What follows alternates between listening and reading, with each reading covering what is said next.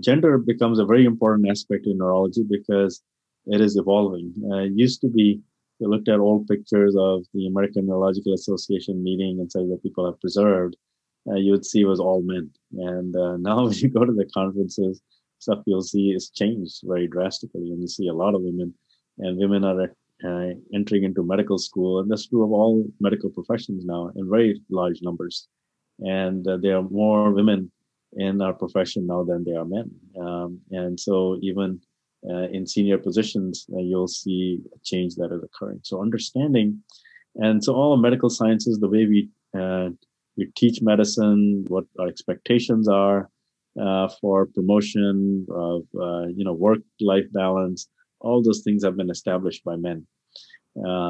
Grant writing, how we review things, everything's been established by men with very little input from women.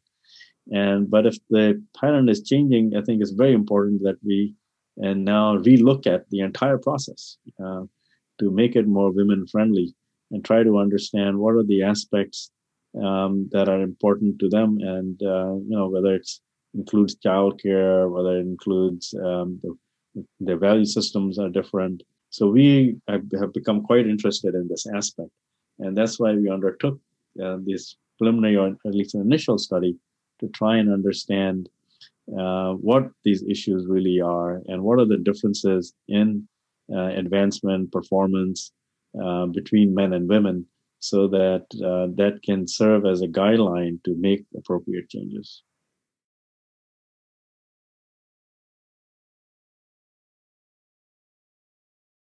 This is all publicly available information that we used to try and understand what the grant writing success of men versus women is.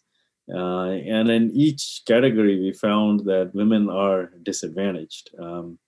And they have multiple barriers that they have to overcome to be successful. Their success rate in grants being awarded, their ability to continue the research that they're in is also impacted. And currently now with the COVID, that's even more important, because women have been much more impacted than men, because they've had to, especially if they have young families, so they're at home, their productivity has gone down, they've had to manage the family as well as their job.